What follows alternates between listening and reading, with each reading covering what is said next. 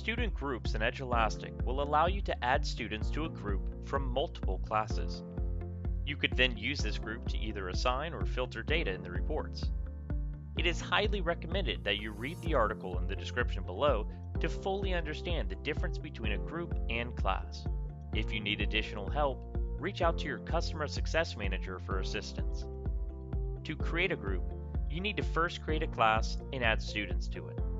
Once you've done this, go to the Manage Class icon. From here, you have the ability to go to Groups and add a group now. Or you can just simply click into the class and select a couple students.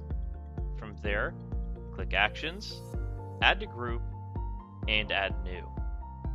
Clicking Add New will allow me to create a new group, and I just need to insert my information here as if I was creating a normal class.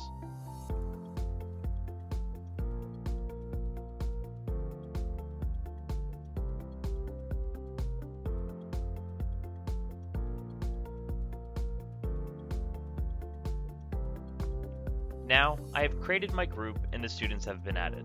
I'll go back to Manage Class and click on the second class. I need to add these two students to that group as well.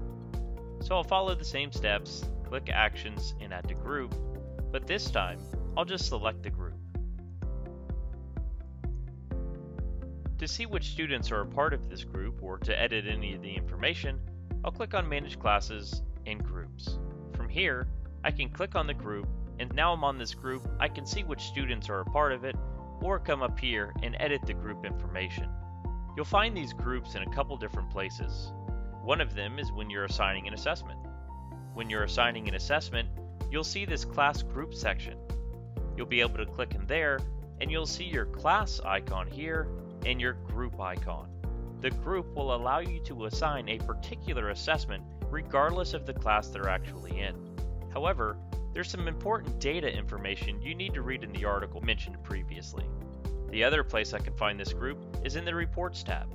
Regardless of which report you click, you need to choose Refine Results.